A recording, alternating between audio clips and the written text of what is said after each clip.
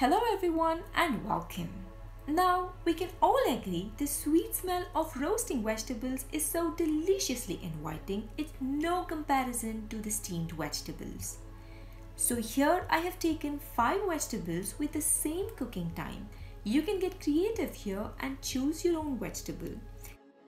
I'm gently placing them all in the baking tray.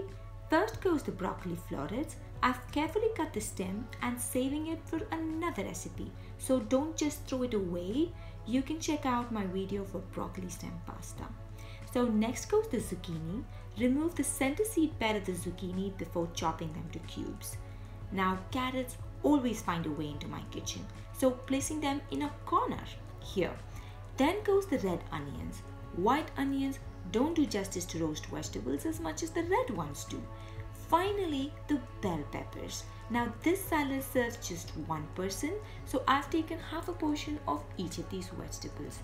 For the seasoning, it's very simple. I just have salt and pepper and some crushed dried parsley leaves. Place half a garlic with its skin as it adds to the flavor.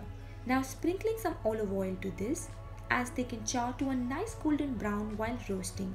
Keeping the walnuts for later, let's roast this for 40 minutes at 180 degrees Celsius. Halfway through roasting, stir the vegetables so it all cooks evenly and roast it till the timer beeps. So here's the fully roasted vegetables. I'll skin up the garlic, smash it using a spoon. Now breaking it gently with my hands and spreading it onto the vegetables. Adding the walnuts here. The walnuts are nice when they are raw.